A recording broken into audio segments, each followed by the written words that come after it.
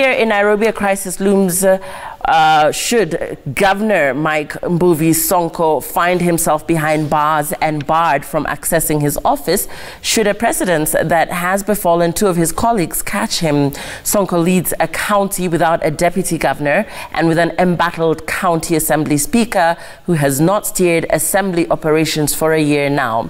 Sam Gitoko reports of a predicament that could ground the capital city to a halt. For hours Friday, Governor Mike Sonko was said to be holed up in meetings with his strategists looking for solutions to his latest headache, a 5.8 billion tax debt that could lead to prosecution of key county officials. That and the Ethics and Anti-Corruption Commission, which questioned him about garbage tenders and a 20 million shillings deposit in his account. Sonko reported to be mulling the pros and cons of appointing a deputy governor nominee who would step in should he find himself charged and barred from accessing his office. Governor Ferdinand Waitito of Kiambu and Moses Leno Kulal of Samburu have been out of office for months now, their deputies running county operations as acting governors.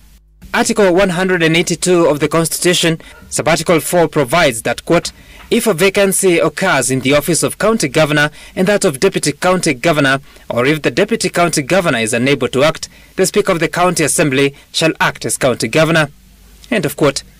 Should Governor Sonko be barred from accessing his office before nominating a deputy and having him or her approved by the Assembly for formal appointment, questions would arise over the Speaker to act as governor.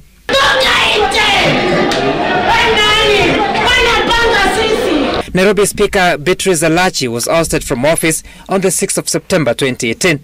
It's been 1 year. And even though the Employment and Labour Relations Court reinstated her in May, she has not presided a sitting of the Assembly.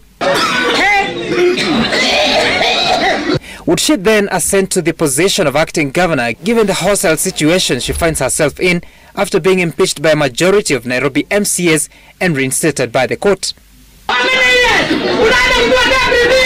Even then, Subarticle 5 of Article 182 of the Constitution provides that in an instance of a vacancy occurring of a governor and his or her deputy, an election to the office of county governor shall be held within 60 days after the Speaker assumes office. But the Speaker's ascension in Sonko's case would not be out of vacancy but inability to act caused by a court process. In the event that Governor Sonko picks a deputy governor nominee and submits the name to the Assembly, a committee chaired by the Speaker would have to be constituted to vet the nominee. Question is, would the Assembly allow Speaker Alachi to constitute that panel? If not, would the acting Speaker Shege Maura chair such a panel, given the cause for his election as acting Speaker has since been quashed by the courts? City County. Governor Sonko has been without a deputy for 19 months now. At least 2 false starts have been reported, having nominated hardliner Miguna, who at the time was facing deportation.